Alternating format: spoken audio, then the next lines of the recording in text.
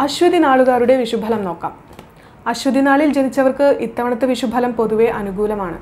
ഇവർക്ക് പുതിയ ജോലിക്ക് അവസരം ലഭിക്കും. പ്രമോഷൻ പ്രതീക്ഷിക്കുന്നവർക്കും കാര്യങ്ങൾ അനുകൂലമാണ്. വിദേശയാത്രയ്ക്ക് അവസരം ലഭിക്കും.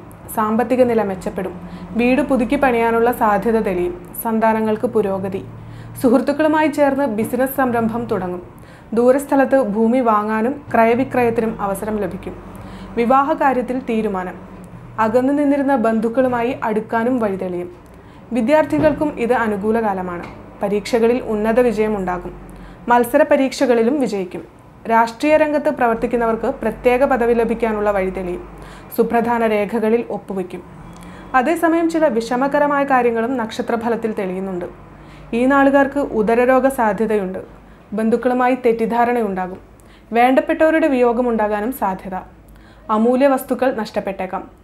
സ്ത്രീ കാരണം അപവാദം. എങ്കിലും പേടിക്കേണ്ട കാര്യമില്ല. അപകടങ്ങളിൽ നിന്നും അത്ഭുതകരമായി രക്ഷപ്പെടാനുള്ള സാധ്യതകളും ഇത്തവണത്തെ വിഷുഫലത്തിൽ കാണുന്നുണ്ട്. ദോഷപരിഹാരങ്ങൾക്കായി പാൽപ്പായസ നിവേദ്യം, ശിവന് ക്ഷീരധാര എന്നിവ അർപ്പിക്കുന്നത് ഉത്തമം. ഭരണി നാളുകാരുടെ വിഷുഫലം നോക്കാം. ഭരണി നാളുകാർക്ക് പൊതുവെ ഗുണകരമായ വിഷുഫലമാണ് ഇത്തവണത്തേത്. കലാരംഗത്ത് പ്രവർത്തിക്കുന്നവർക്ക് സംതൃപ്തിയും അംഗീകാരവും ലോണുകളും ലഭിക്കുന്ന വർഷമാണിത്. വിദേശ സുഹൃത്തുക്കൾ മുഖേന ഗുണമുണ്ടാകും. ഉന്നത വ്യക്തികളുമായി ബന്ധം. രാഷ്ട്രീയ രംഗത്തുള്ളവർക്ക് കൂടുതൽ ചുമതലകൾ ലഭിക്കും. സാഹിത്യകാരന്മാർക്കും പത്രപ്രവർത്തകർക്കും നല്ല സമയം. സഹോദരന്മാർ മുഖേനയുള്ള നേട്ടങ്ങളും വന്നുചേരും. തെറ്റിദ്ധാരണയൊക്കെ മാറി അകന്നു കഴിഞ്ഞിരുന്നവരുമായി വീണ്ടും അടുക്കുവാനുള്ള വഴിതെളിയും. സന്താനങ്ങൾ പുതിയ ജോലിയിൽ പ്രവേശിക്കും. വീട് നിർമ്മാണം പൂർത്തീകരിക്കും. സാമ്പത്തിക അഭിവൃദ്ധി. പ്രതീക്ഷിക്കാത്ത കേന്ദ്രങ്ങളിൽ നിന്ന് ധനലാഭം. ഭാര്യയുടെ വക സമ്പത്ത് കിട്ടും. ആഡംബര വസ്തുക്കൾ വാങ്ങും. മാതാവിൻ്റെ ആരോഗ്യനില തൃപ്തികരമായിരിക്കും. വിദ്യാഭ്യാസ രംഗത്തും പുരോഗതി ഉണ്ടാകുമെന്നും വിഷുഫലത്തിൽ കാണുന്നു. അതേസമയം കാർഷിക രംഗത്ത് നിന്ന് പ്രതീക്ഷിച്ച വരുമാനം ലഭിക്കുകയില്ല. ഉദരരോഗത്തിനും സാധ്യതയുണ്ട്. വേണ്ടപ്പെട്ടവരുമായി അകൽച്ചയ്ക്ക് സാധ്യത.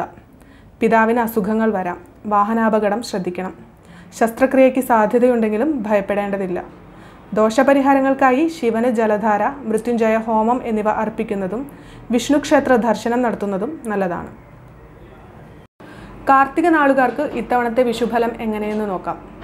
കാർത്തിക നാളുകാർക്ക് ഈ വർഷം വളരെ അനുകൂലമായ വിഷുഫലമാണുള്ളത്. ഈ നാളുകാർക്ക് സാമ്പത്തിക നേട്ടം പ്രതീക്ഷിക്കാം. പഴയ വീട് മോടി പിടിപ്പിക്കും. പുതിയ വാഹനം വാങ്ങും. പൂർവികമായ വീടോ ഭൂമിയോ ലഭിക്കും. ബിസിനസ്സുകാർക്കും മികച്ച സമയമാണിത്. വസ്ത്രവ്യാപാരികൾക്കും അനുകൂല സമയം. ഊഹക്കച്ചവടങ്ങളിൽ നിന്നും ഗുണം ലഭിക്കും. സിനിമ, നാടകം എന്നിവയിലൂടെ വരുമാനം മെച്ചപ്പെടുത്താനും സാധ്യതയേറെ. ഈ നാളുകാരുടെ ദാമ്പത്യ ജീവിതം സുഖപ്രദമായിരിക്കും. മകളുടെ വിവാഹം നിശ്ചയിക്കും.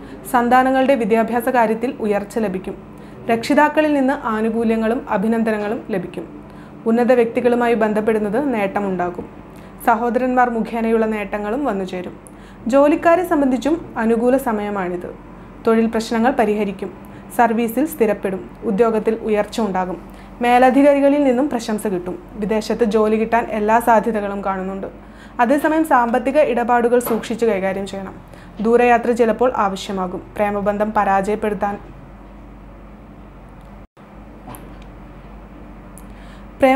പരാജയപ്പെടാനും സാധ്യത. ഈ നാളുകാർ ദോഷപരിഹാരങ്ങൾക്കായി ഗണപതി ഹോമം, മൃത്യുഞ്ജയ ഹോമം, മുരുകക്ഷേത്ര ദർശനം നടത്തുന്നത് ഗുണകരമാകും.